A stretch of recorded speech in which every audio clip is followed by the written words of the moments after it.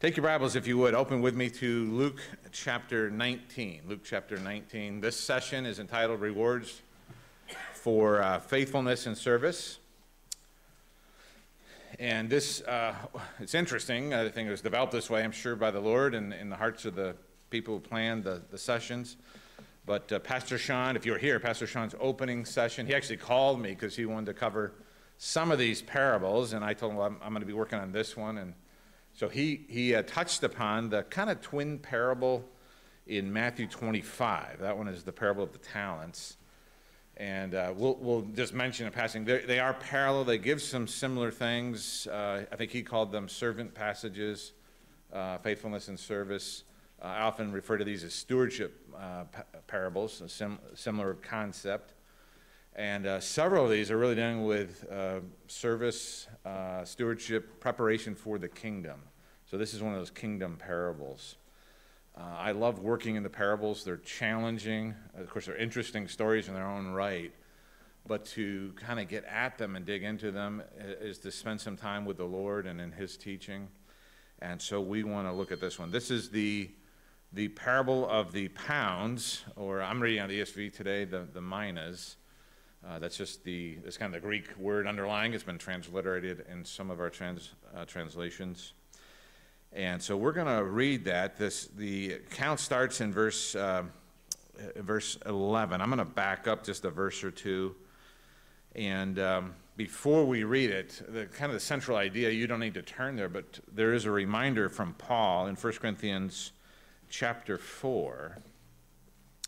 When we're talking about servants of the Lord, and in particular stewardship. Stewardship is an accountable position, and this is one of those stewardship passages. But in 1 Corinthians 4, verses 1 and 2, Paul words it this way: "Let a man so account of us as of ministers of Christ and stewards of the mysteries of God. Moreover, it is required in stewards that a man be found faithful."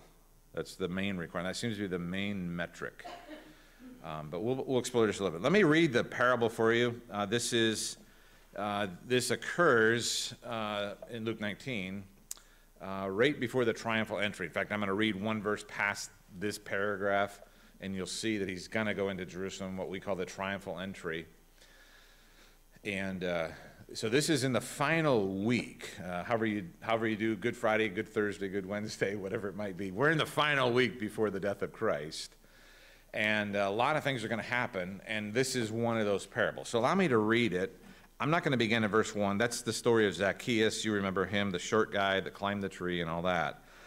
But I'll pick it up in verse 8. This is the end of that. So verse 8, Zacchaeus stood and said to the Lord, "Behold, the half of my goods I give to the poor, and if I have defrauded anyone of anything, I restore it fourfold." And Jesus said to him, "Today salvation has come to this house, since he also is a son of Abraham.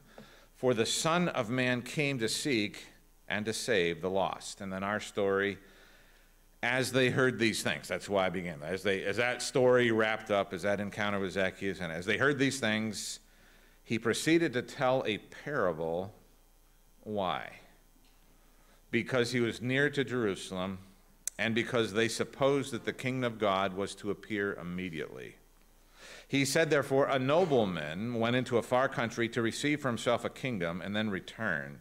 Calling 10 of his servants, he gave them 10 minas and said to them, "Engage in business." I still enjoy the old King James. Occupy till I come.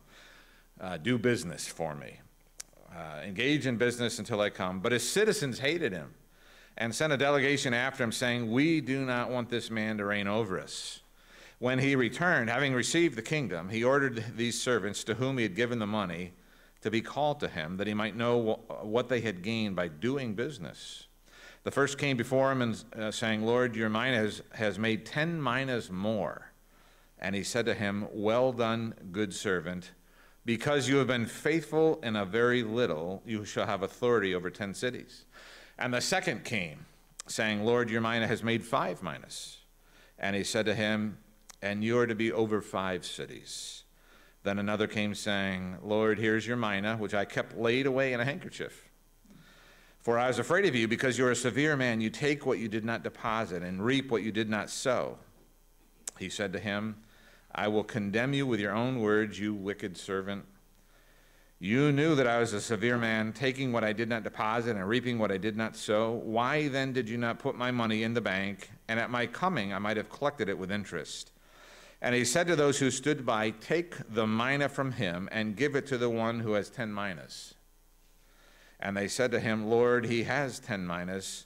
I tell you that to everyone who has, more will be given, but from the one who has not, even what he has will be taken away.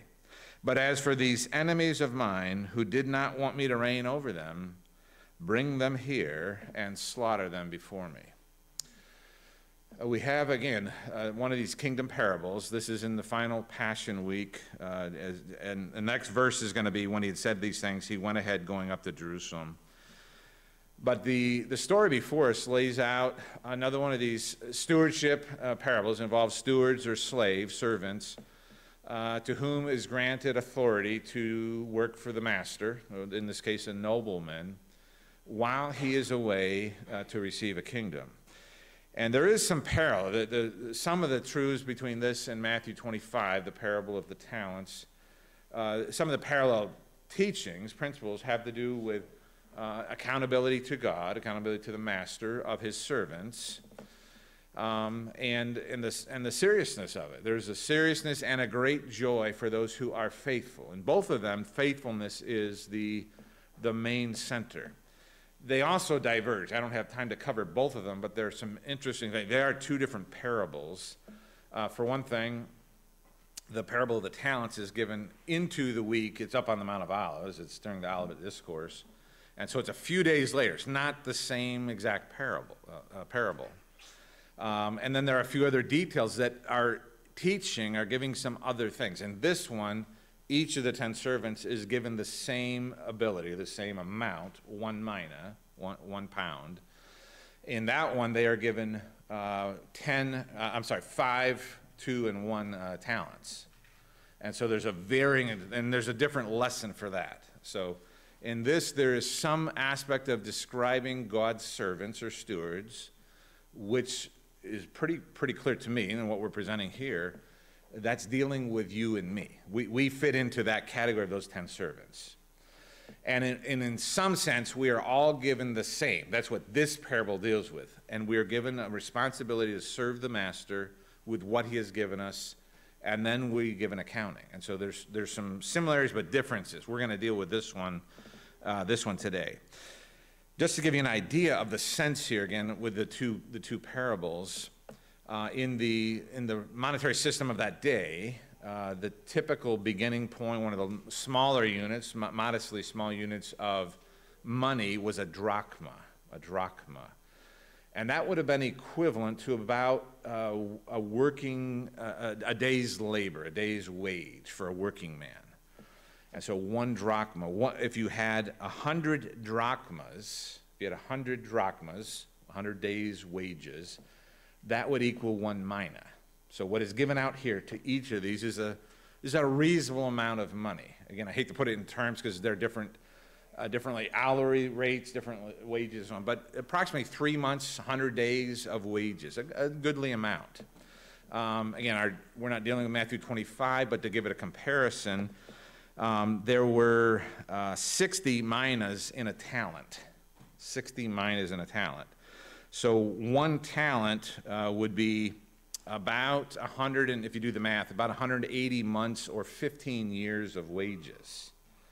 So the servant that received 5 talents in that parable, we're talking about 75 years worth of wages approximately. So whatever you make, or whatever is standard in our economy, think about being handed 75 years. That's more or less 2 lifetimes of work for a standard worker, and being said, take 2 lifetimes of work and go do business. That's Matthew 25. We're in Luke here. And so we're interested in this one, the pounds or the minas. Each of the 10 servants receives 1, same amount. And here's what's going on. So in Luke 19, verse 11, They had just left Zacchaeus' household, and the purpose of the parable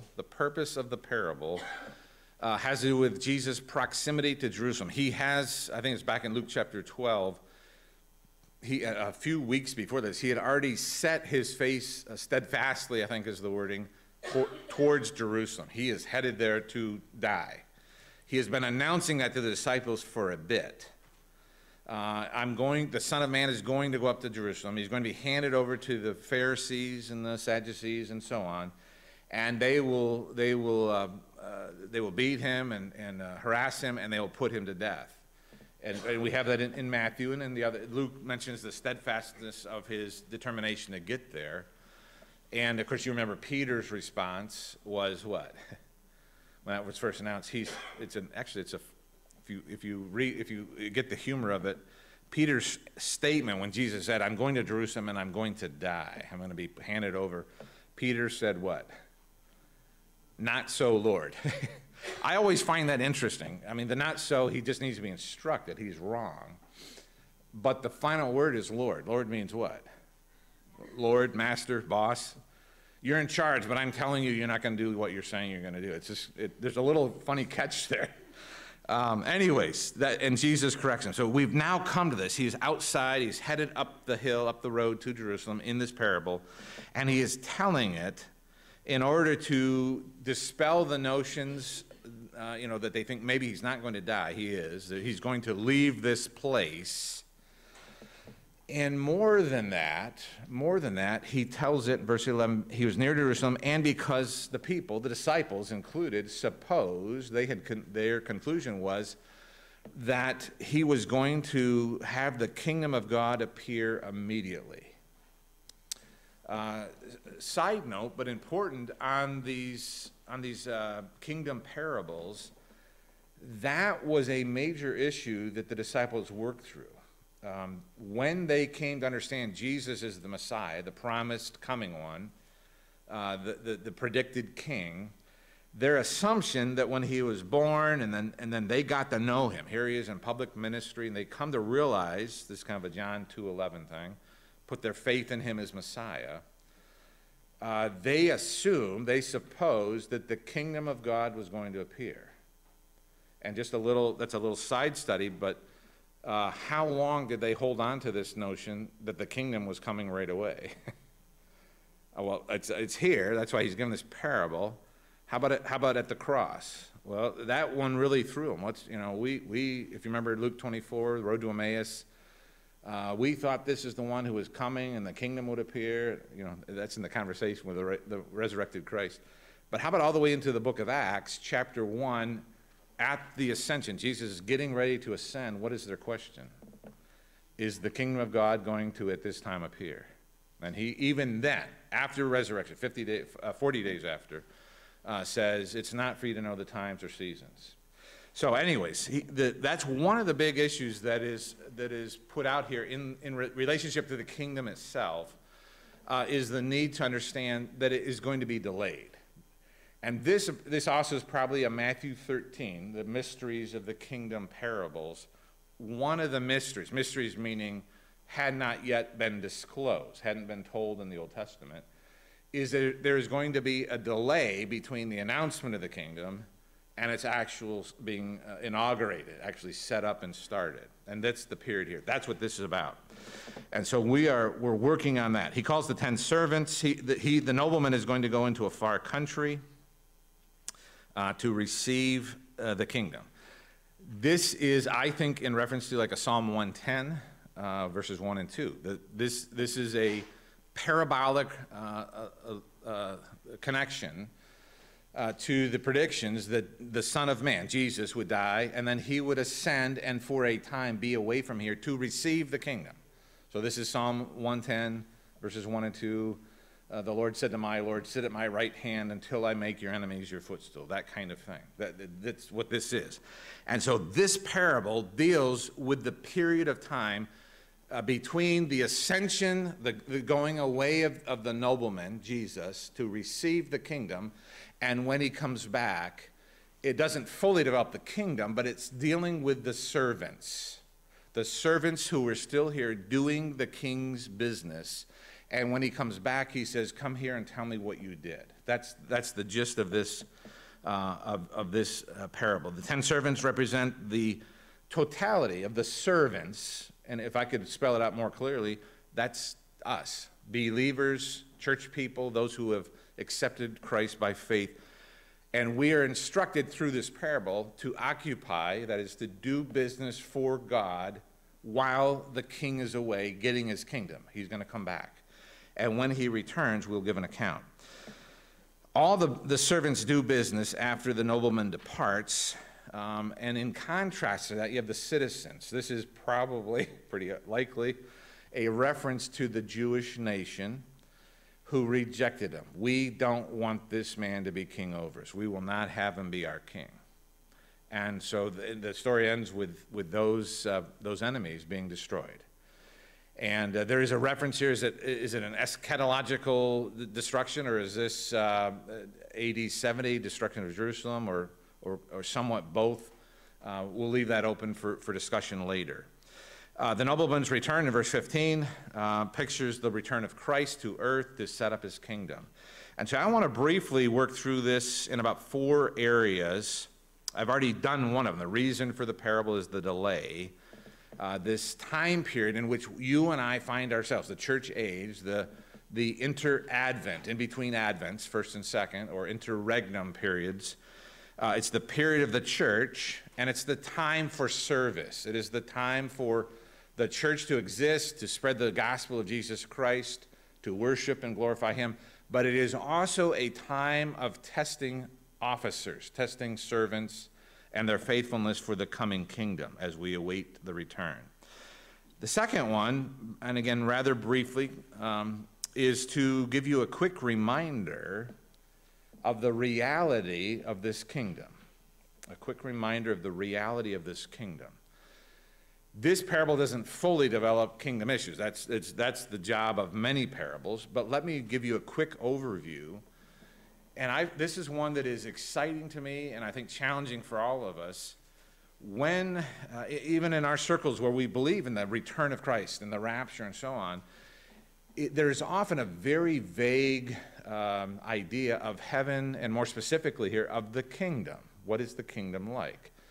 And I'd heard a quote, I've drawn a blank where the author, but it was speaking of the evangelical church saying, most of us, much of the church has an idea of heaven, of eternity, of the kingdom, much like they view a West Texas highway. Long, flat, and kind of vague.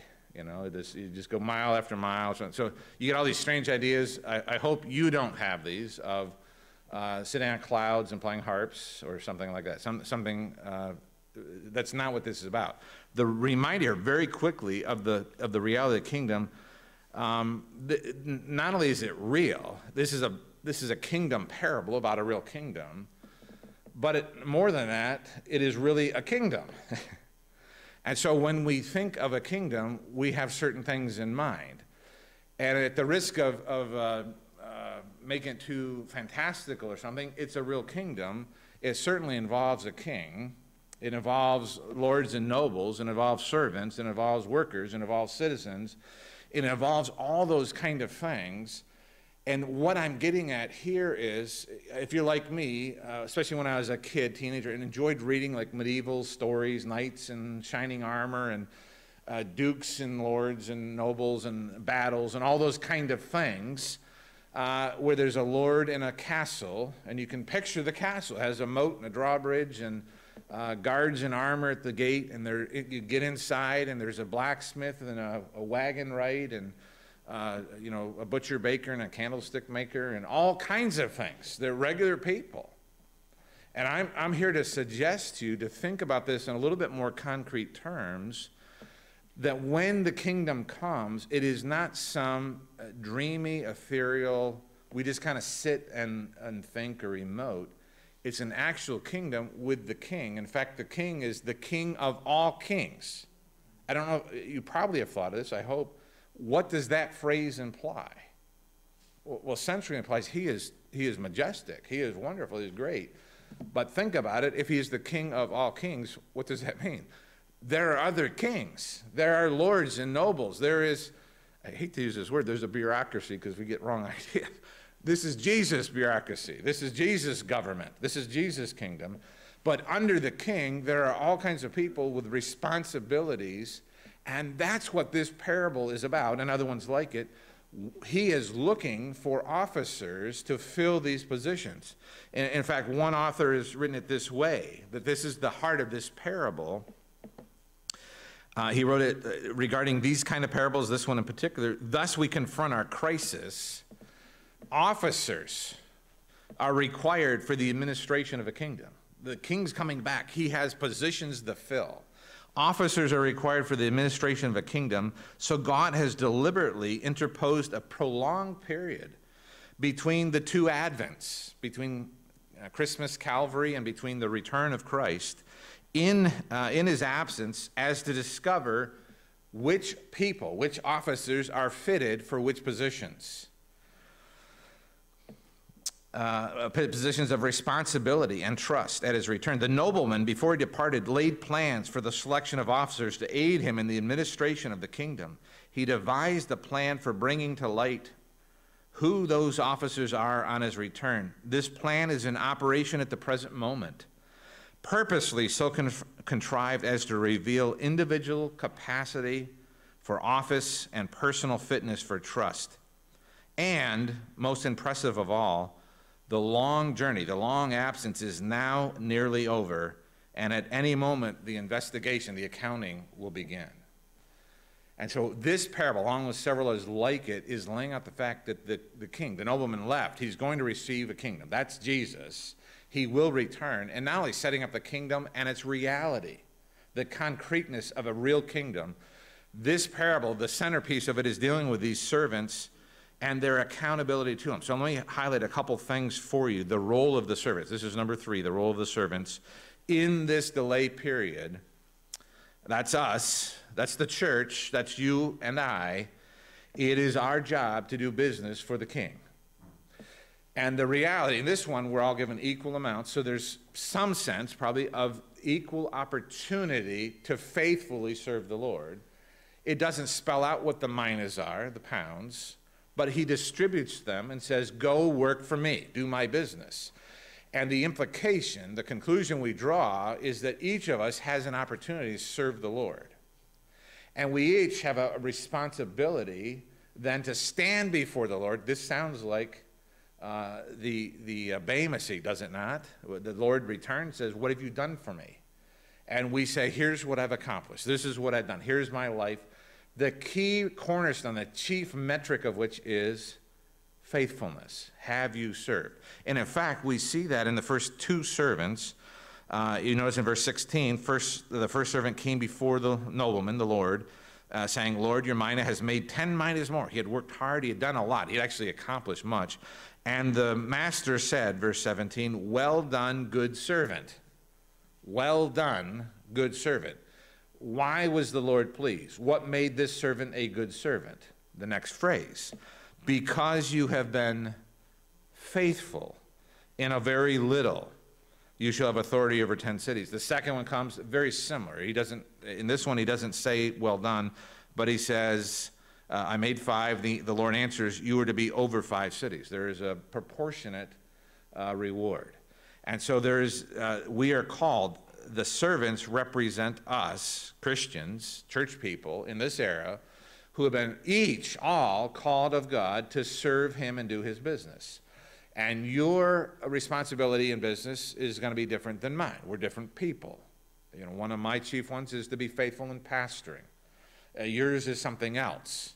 But each of us is called to be faithful to God where we are with what he has given us. Now the crux, and it looks like I am going to dip into the kitty a couple minutes, the crux, the rub of this parable is that third servant. And we approach that in verse number 20 and following, and there the first 2 have done well, and they're given responsibility. They're given increased responsibilities in proportion to their service. The third servant, the third steward comes in and says, I was afraid of you. You're an austere man. You seem to get your way no matter what. So I just kind of tucked this away. Here it is. And the story, as we read it, and you know it, says the Lord, the nobleman, is not pleased. He is unhappy. In fact, the wording, this is why people get nervous with this, but the wording is in verse, he says, I kept it in a handkerchief. Here it is. I was afraid of you. Verse 22, the master said to the third servant, I will condemn you with your own words, you wicked servant. And again, my time's going to run short here, but in several of these parables, this one and the one in Matthew, here's the challenge. All three are servants. This is the problem. And I'm going to, because of time, let me just develop it very quickly, my conclusion. The third servant is as much a servant as the first two. There's no textual way to get around that. To put it more bluntly, if the first two are saved servants of Jesus, so is the third one. The third guy is a saved guy. We can try and dismiss it. Oh, that he's a wicked guy. No, he's wicked in his service. He's wicked as a servant, not being faithful. And so the challenge here, this is the part that is not necessarily comforting or encouraging. It is more encouraging, rebuking. If you are here today and know Christ as Savior, you're born again, but you have really not been serving the Lord, this third servant is a warning to you. That when we get to that point, when you get to that point of standing before the Lord, each of us is going to give an answer, what have I done for Jesus? And if the answer is, I just think Christian living is hard, I think Jesus is a tough master, and so I just did my own thing, it is not going to be a pleasant interview. Has nothing to do with losing salvation, allow me just to set that aside, but it has everything to do with future service in the kingdom for the King. And this guy's prospects for that are dim. In fact, if you read it just literally, if you read it this way it is, what he had in this life, 1 mina, is what? It's actually taken away. He has less in glory to serve the Lord with than he does now. And so the challenge here is faithfulness and service. The concluding idea here for us, and I'll wrap up with this. We've done the reckoning of the servants. The idea here is that we have an opportunity to serve the Lord today. Whatever your place in life is, you're a father, you're a mother, there are pastors here. We are all brothers and sisters in Christ. God has called each of us and given us something to work with. Whatever it is, your time, your talent, your abilities, your resources. And we have an equal opportunity to serve the Lord with what we have. And then we will stand before, when the Lord returns, I think this is Bema seat stuff, he comes back and he says, come, tell me what you have done. How have you served me? And we want to be able to say, Lord, I have worked hard for you. I have been faithful. And so it is a faithfulness that is at the center of this. Faithfulness to the Word of God, faithfulness to the Lord himself, faithfulness to the principles of Scripture in living out the Christian life. There's quite a bit more here, but our time has come to a close. I want to encourage you in that it is not, are you the best known person? Do you have a huge following on your blog? You have more than one YouTube channel in which you influence millions of people for Christ, et cetera, et cetera. It's not that. It's definitely not how much money did you make. It's not, a lot of other things, but it is, have you been faithful to follow Jesus Christ? And that we can do. I remember, I can almost hear my dad's words. Maybe even you remember him, Paul Augustine. A lot of things I can't do. I can't guarantee this, that, or the other. Talents are average. But we, each of us, I can do it too. I can be faithful to Jesus today, and I can get ready to be faithful tomorrow, and I can do it again the next day. May God help us to be that. Let's pray. Father, thank you for the goodness of the Lord. We look forward to the return of the King. And we pray for each of us. It would be a joy to stand before you. We know we have faults. We know we've failed in ways every day probably. But we pray that the trajectory of our lives, we would commit ourselves to faithful service here and now, that someday, as we stand before the Lord, we would give him the glory and hear him say, well done. To that end, we commit ourselves. Be with us as we conclude this conference. Give safety in traveling as we go to different churches tomorrow and gather in our local assemblies. May you be glorified. May the Son be lifted up in our hearts, and encourage us in our walk, again, to be faithful to you until you come back. We ask in Jesus' name, amen.